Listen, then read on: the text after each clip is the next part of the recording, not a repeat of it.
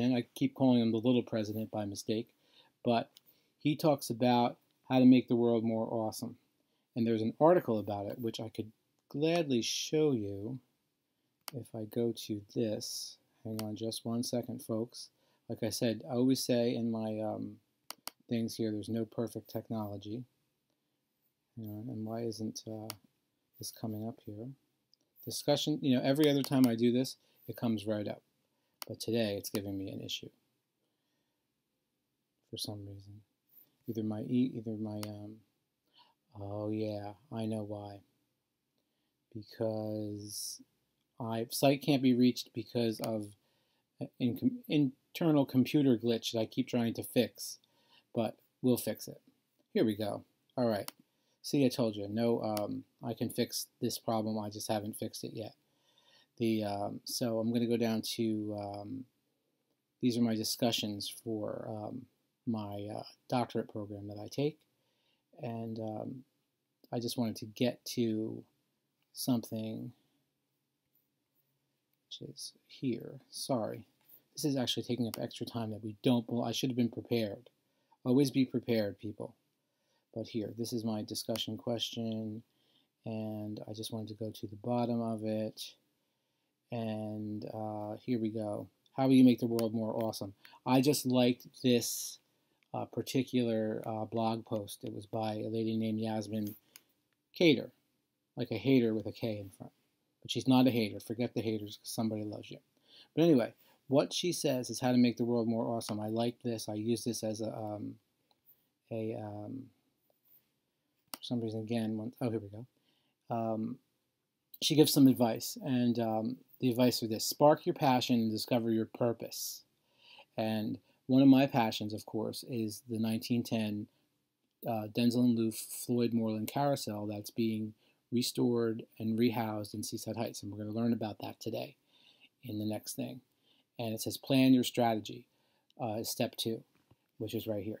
And we've been planning it for a long time to Seaside Heights Borough, Chris Vaz, Joe Verderosa, Floyd Moreland himself, and Lou DiGiulio and I are the board of directors thus far of, board of trustees, I believe we are, of the Historical Society, the Seaside Historical Society.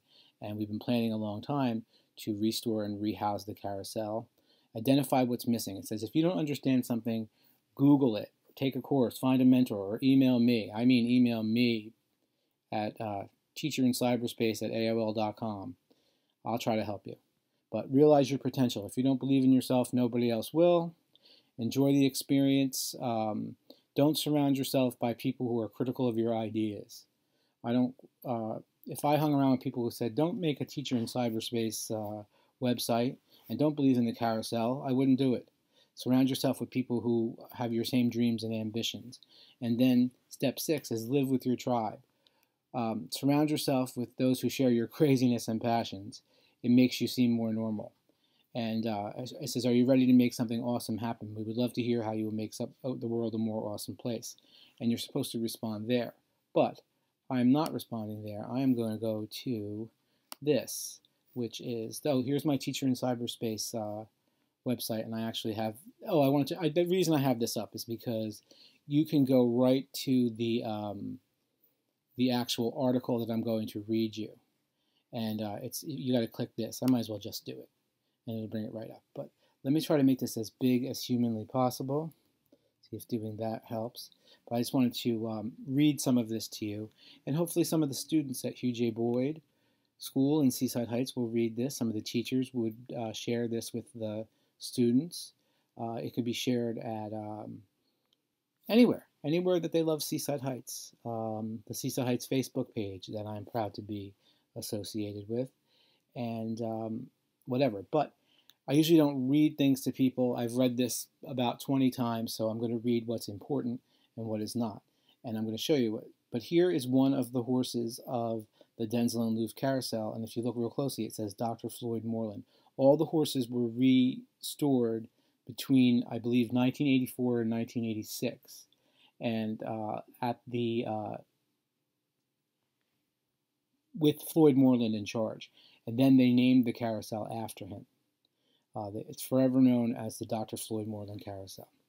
And it says here, and I'll read this first paragraph to you, the carousel at Casino Pier and Breakwater Beach in Seaside Heights, which it is going to move now to a new building. It is property of the Borough of Seaside Heights in trust of the Board of Trustees of the Historical Society.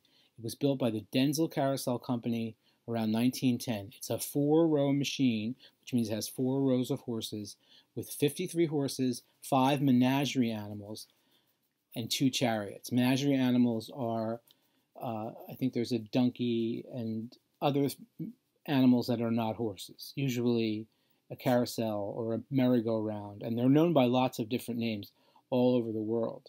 But and I could share them with you, but maybe in a few minutes we'll get to that. But lots of different names around the world, but carousel and merry-go-round are what we pretty much know them as. But anyway, this carousel that we have on the boardwalk It's still in place, but it's going to be moved as of the fall. It's going to be dismantled and it's going to be sent to the leading restorers, I would say in the world, but at least in the country. And it's going to be restored and rehoused again down between Carteret Avenue and Sampson Avenue in Seaside Heights, and there's an empty lot there. And there's going to be a building built, and the carousel is going to be rehoused in that building when it's restored. And that might be a few years from now when it's finished. This is 2019, and it is June. So I anticipate, let's say, 2021, it should be finished. But anyway, it says here that the first known location of the carousel was in Island Beach Park in Burlington Island in the Delaware River, between Pennsylvania and New Jersey. So, of course, the Delaware, George Washington crossed the Delaware, boys and girls, and other people, adults would know that too. That is the river in between New Jersey and Pennsylvania. And this is where Burlington Island is, and that was where this 1910 carousel first started. It was added there in 1910, it says. But in 1928, there was a fire that destroyed most of the amusement rides and damaged the carousel at Island Beach Park. And the owners sold off the property and the rides that had not been destroyed. This had been partially destroyed, the Dentzel Carousel from 1910. So anyway, what they did was, here, I'm going to scroll up a little bit here. It says here, a Seaside Heights, New Jersey resident, Linus Gilbert, whose name should be recognized in the history books, rescued the Dentzel Carousel and rebuilt it using car figures from other carousels. The resulting carousel is a mixed machine with Dentzel and Charles Looff carvings. That's why it's called the Dentzel and Looff Carousel, because in this fire it damaged some of the horses and the menagerie animals, and they had to replace them with Looff carvings, who was another carver. There were carvers, a bunch of carvers that were well known around the country, and we'll learn about them a little bit more as the screencast goes on. There's more written about it. And it says here, Gilbert bought the property at the north end of Seaside Heights. It's not really at the north end, it's more in the center of Seaside Heights. And in 1932 set up the restored carousel in a frame building he also bought from Burlington. The carousel building was erected on the land side of the boardwalk near the site of a former fishing pond. It wasn't a fishing pond, actually. It was a fishery, a pound fishery. That's what I think the confusion is. They did pound fishing, which is, and the boys and girls in Seaside Heights School will recognize this. They do seining in the river. Not in the river, sorry, in the bay and in the ocean with Mr. Reichel and Mr. Gara, I believe, does it. That you take a net and you pull in fish from the ocean, and that's what it was, a pound fishery. So that's not a fishing pond, a pound fishery. So anyway, the building was enclosed in 1937 when they built the casino pool building where it is housed at the very moment. It's going to be taken away from that building and again rehoused in a new building that we're building. And it says in 1965 there was a fire at Casino Pier, but it did not affect the carousel. I'm going to have to make this a little smaller because it is not showing all the words. Okay, but anyway, it says here that the carousel was almost lost in 1984, but Dr. Moreland, who was at the time a professor of classics and a dean at the City University of New York, convinced the owners to restore the carousel versus get rid of it and sell it off for pieces. That was very popular at one point in time. Now it's all about carousel restoration. But years ago they said, oh, get rid of this old carousel and replace it with a fiberglass one. They're better. Well, not really. But there's only a few wooden carousels hand-carved by the masters still left in production. And I had heard, and I'm not sure where this number is, why it's in my head, but there's only 4 hand-carved carousels left. I don't know if that's exactly the truth. I will have to look into that. Like I said, can't do it right this minute, but maybe there's more than that. But I heard 4. I don't know why that number is stuck in my head. But it was named after Moreland in 1986, and all the horses have names on them by the people that paid to preserve them. So anyway, and we'll talk about that a little bit more later. So we'll scroll up a little bit. And this is interesting. There have been at least 6 other carousels in Seaside Heights over the years. The first carousel was a gasoline-powered machine installed in 1915. Now, mind you, Seaside Heights was founded in 1913, so the first thing they ever did to attract people down here to buy the lots that they wanted was build a carousel on the beach at DuPont Avenue, where the big fire was. So the carousel that was there before the big fire was destroyed, that was a fiberglass carousel. But before that, it had been, I believe it was called the Freeman Illians machine. And before that, before 1955, they had another fire that had destroyed one of the more original carousels. But it says here, it was housed in a pier building at the end of DuPont Avenue prior to the boardwalk being constructed. The boardwalk was constructed beginning in 1916 and ended in 1921. I did know that. That's a well-known fact. Okay, a second carousel in Seaside Heights was a Dentzel Looff machine set up at the south end of the boardwalk, same location, in 1917. So there was a gasoline-powered one in 1915, and in 1917 they replaced it with an electric carousel. And that was destroyed in a fire in 1955, like I said. And this is an interesting one, they call this Carousel X. A small Carmel Borelli machine was set up for the rest of the season, but it was determined to be too small. And then an Illians machine, that's that word right here, Illians machine, known as the Chaffantino Carousel, I don't know why they call it that, came from Coney Island, New York, came in 1956, and it stayed there until 1988. But unfortunately, unlike the Moreland Carousel, that carousel was sold off for pieces in 1988. That was in the heyday of taking horses off a carousel and selling them at auction so people could have a carousel horse in their house, a hand-carved carousel. Like the old adage was, get rid of this piece of junk, it's hard to maintain, it's this and that, an old wooden carousel, who cares? Get one of these new fancy fiberglass ones, they're better. But that may or may not, well, I believe it is not true. Original carousels like the Dentzel and Looff should be preserved, and that's what we're doing here in Seaside Heights. Okay, and interestingly enough, it says here, when the Illians machine, the DuPont Avenue machine that was taken apart in 1988, was being dismantled, it went on auction, and when the auction, a Lincoln Head penny armored horse was stolen prior to the auction. I wonder where that is. That's the mystery that I'd like to solve. Where is the Lincoln Head penny armored stolen horse? I'd like to know. Whoever has it is a scoundrel that stole it. Piece of history. They should have bought it like everyone else. They were worth lots of money. These things garnered lots and lots of money. But anyhow, let's see here. And then there's a little bit more. There's more carousels in Seaside than just the ones that we associate with Seaside Heights, which are, of course, the Floyd Moreland Carousel on the casino pier, and then the Freeman Carousel. There were more than that. And it says here, a 3-row Allen Herschel carousel of unknown age called the Strand Carousel operated on the boardwalk somewhere until it was shipped to the Philadelphia Toboggan Company in 1940. And then it says there also was another carousel sent back to the Philadelphia Toboggan Company in 1940. So there was 2 other carousels that were in operation. So at one point in time, there were 4 carousels in operation in Seaside Heights. In 1940, there was only 2. 2 of them were taken away, apparently, and then it remained the Freeman and what would eventually become the Moreland Carousel later. Okay, so I find that fact very interesting. Actually, all those carousels, the Moreland Carousel and the Freeman Carousel were in place in 1940 because the Moreland Carousel came in 1932 and the other one came in 1917.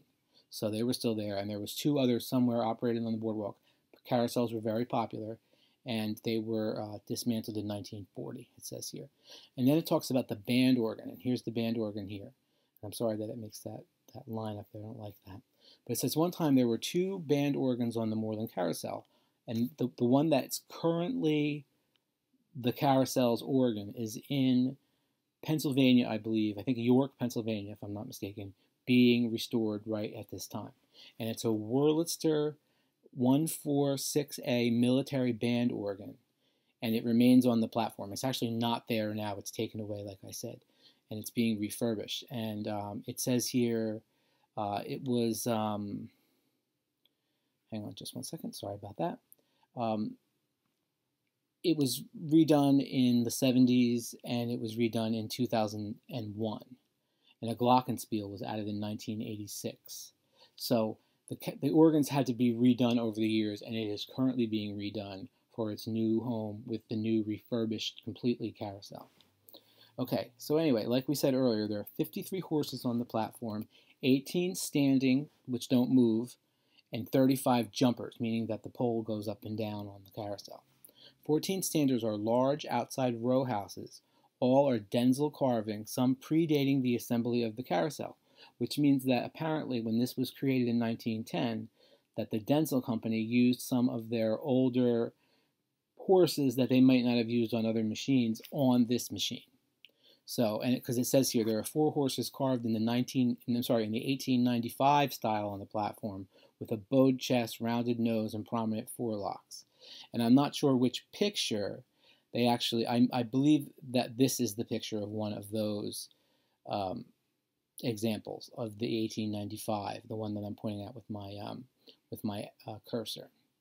But and 2 of the horses have very similar trappings, including rolled cantles, squared-off saddle blankets, and serrated chests and rump straps, which is rump straps. Obviously, the back of the horse is the rump.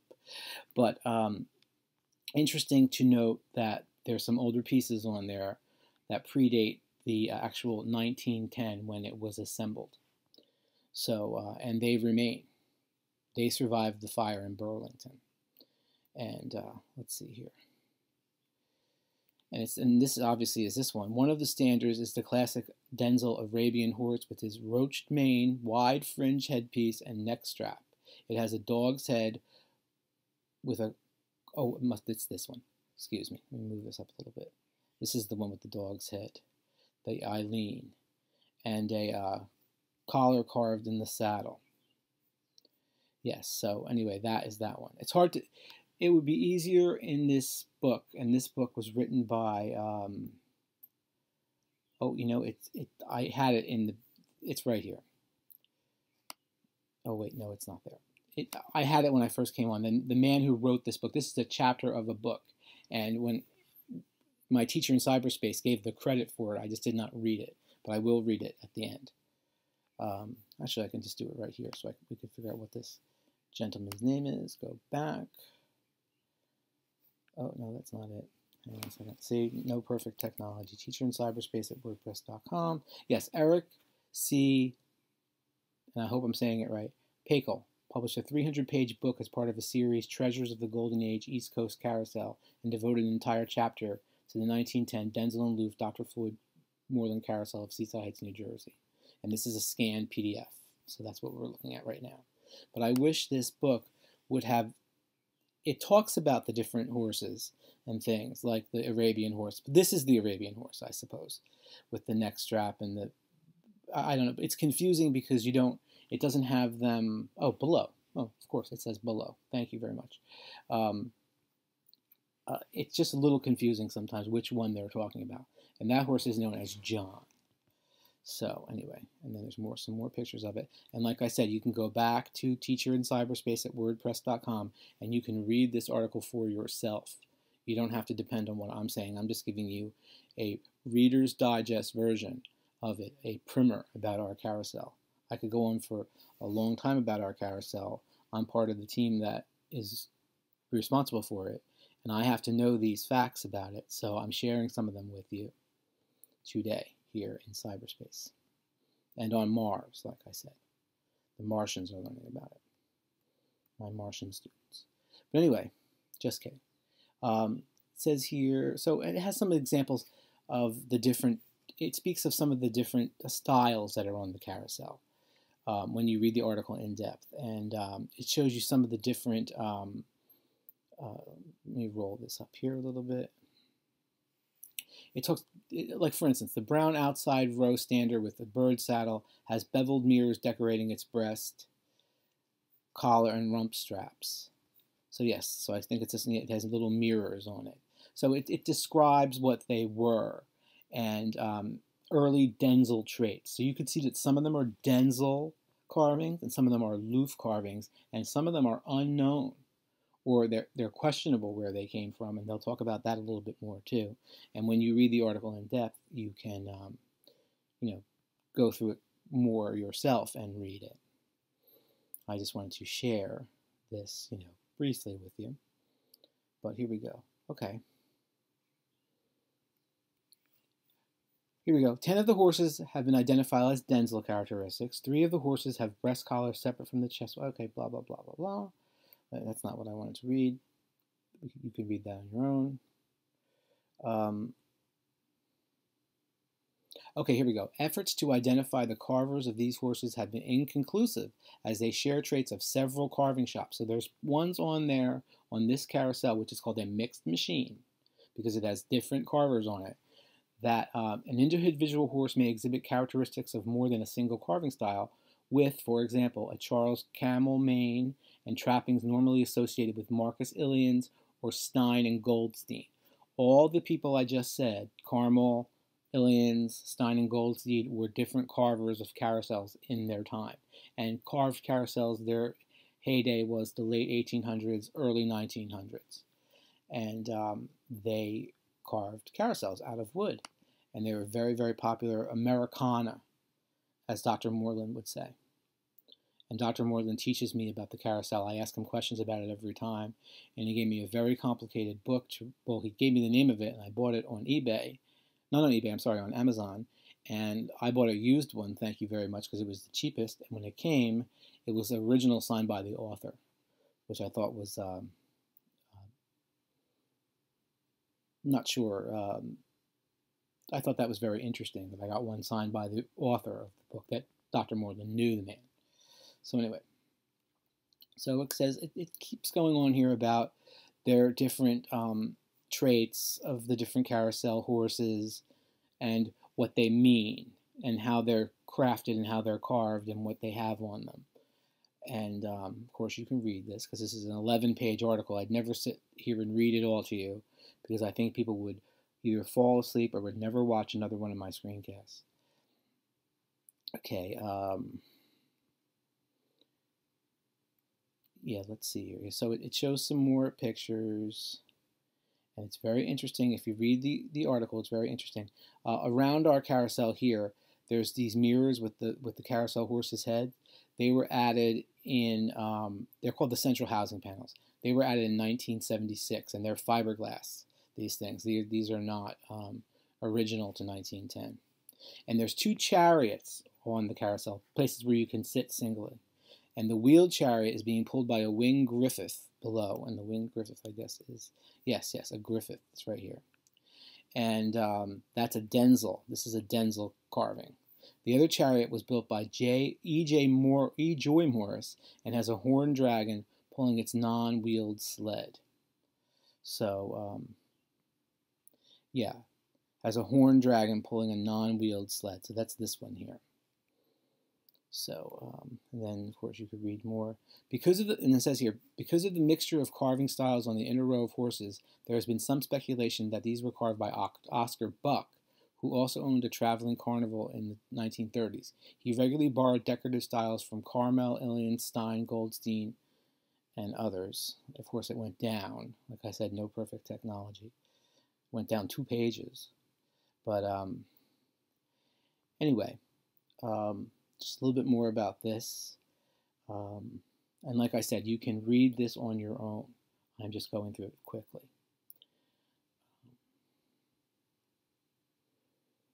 And this is this horse is interesting because this is named after Mike Adamski, who was my principal in Central Regional, and he worked on the carousel.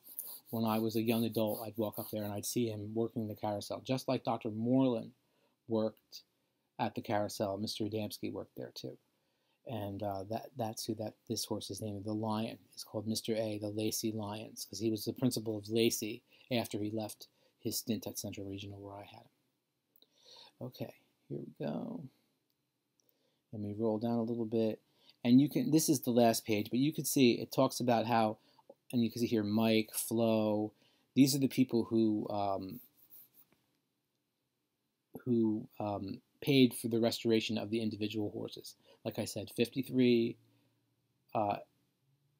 animals and 53 horses, 8 menagerie animals, and 2 chariots. That's what the carousel consists of, the Dr. Floyd Moreland. And you can go to it, like I said, all you have to do is go to my website, which is Teacher in Cyberspace at wordpress.com right here. And of course I have a link to it right here. And there'll be this video above it when I publish it. But all you have to do is click on that link, and it will bring you to, once again, this article. And it's from January and April of 2013, and it's by that author I mentioned. And that's who gets credit for this article. It's not an article, it's a book chapter. That's an out-of-print book. But because it's about Seaside Heights, I thought it was relevant to use it, and since I had it. And Dr. Moreland, thank you very much, provided this bit of information to us. So anyway, like I said, going back to a pep talk with the priest, with Mr. Kid President. Do something that's awesome. Spark your purpose and passion. My passion is Seaside Heights history. And the centerpiece for our museum is the 1910 Dentzel Looff Dr. Floyd Moreland Carousel. So that sparks my curiosity and my fascination, and I want to learn more about it all the time. Like everything I learn in that article, I'm going to go up there and investigate the horses and see their saddle, their different saddles that they have and the different carvings that they have and the mirrors on the side. I think this is an interesting picture. This is the carousel in motion, and it's just an interesting picture. And then, and then there's the organ, of course, which is going to come back to us when the carousel is restored. I imagine that the fiberglass heads are going to come back. I don't know. I don't know what this is going to look like when it is restored to its original condition. But oh, and it had a brass ring. The grabbing the brass ring is a symbol of carousels, and this particular, the Moreland Carousel, had such a thing until 1966 or 1967. I'm not sure of what exact year. I've heard both years, but it had that until then, and that may or may not return in the reconditioned carousel. That remains to be seen. But like I said, all these different carving types and everything I have to learn, because I have to give explanations of this carousel when it is returned. So I have to learn. So it's a learning process for me about the carousel. And every day, like I said, it's my passion. Plan a strategy, which is to learn them. It's still in place right now. I can go up there and check it out. And if I identify what's missing, Google it, take a class, ask Dr. Moreland, read this article, and realize your potential. No one's going to believe in you if you don't believe in yourself, and surround yourself with people who like the same things that you do. And luckily, a lot of my friends like Seaside Heights history like I do, and they want to preserve it, and because it's an interesting place and it has an interesting history. And like I said, once again, underneath, this, where my video will go on the, I think if I just go backwards here, sorry. Oh, there we go. If I back in Teacher in Cyberspace at wordpress.com, you can click on it, and you will be able to go to that article and read yourself, and you'll be able to inform yourself and establish a contemporary catalog of research and theory to underpin the innovation. That's a education quote, but it's my my quote that I use for my website. But anyway, that's enough for today about the Dr. Floyd Moreland Carousel. I just wanted to give you a little brief overview of that article, show you where you can find it, and I want everyone to share it because it is wonderful. Okay, thank you very much for watching. It's been a pleasure to be your teacher in cyberspace. Let me see if I can pull up that little, I think it's in Finder. Oh, no, it's not. Oh, wait, it's right here. Screenshot. Of course, it's going to come up little. Everything goes, oh, no, it came up big. There we go. Dr. Floyd Moreland. I end with this. This way you can email me if you have any questions. I'm teacherincyberspace@aol.com. Once again, teacherincyberspace@wordpress.com. And Thank you very much for watching, and have a great, super nice rest of your day.